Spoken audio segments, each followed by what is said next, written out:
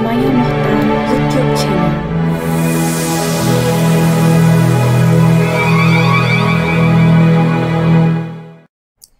Hi everyone, welcome to my YouTube channel. I am Madam Rosmaya. So what are we going to discuss in this video? So we are going to discuss on this topic, quantum physics, on topic wave particle duality. So wave particle duality is the concept in quantum mechanics that every particle or quantum entity may be described as either a particle or a wave. So physicists who studied light in the 1700s and 1800s had an argument about whether light was made of particles or waves. Light seems to act like both. At times, light seems to go only in a straight line as if it were made of particles. But other experiments show that light has a frequency and wavelength, just like a sound wave or water wave.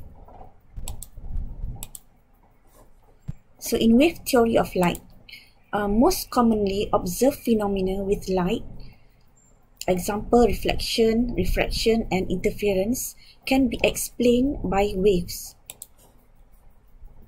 In the particle theory of light, the photoelectric effect experiment leads to the conclusion that light behaves as particles. Each particle contains a quantum or energy or package of energy. So then, electrons too were found to exhibit dual natures. So in 1923, Louis de Broglie extended the idea of the wave-particle duality of light to material particles. He thought that like light, material particles might also have wave properties.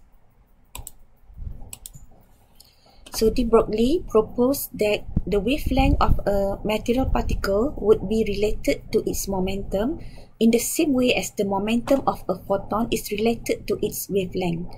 The wavelength of a material particle is called the de Broglie wavelength. So we are going to derive this momentum of a photon given by P equals to h per lambda. So h is the Planck constant, lambda is the wavelength. So for the de Broglie wavelength, lambda here is equals to h per p.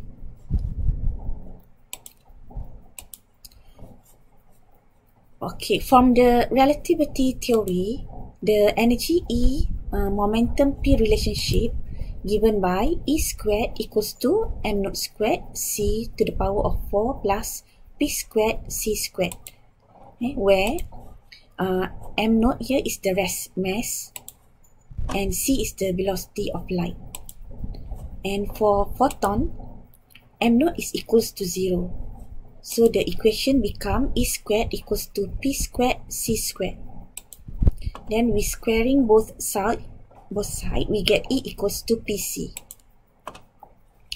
Energy of a photon, E equals to hc per lambda. So we substitute into the equation.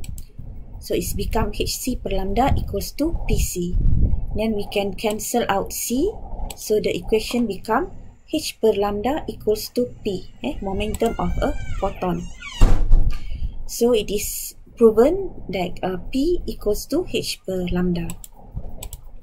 Then for the de Broglie wavelength, lambda equals to h per P. Okay, confirmation of de Broglie hypothesis. So verification of the de Broglie postulate was established in 1927 in the Davison-Germer experiment. So C.J. Davison and L.H. Germer succeeded in measuring the wavelength of electrons. So in this experiment, electrons were scattered off of nickel crystals as in an X-ray scattering experiment. So the electrons scattered from the crystals form a circular diffraction pattern. So this observation was previously only observed using waves.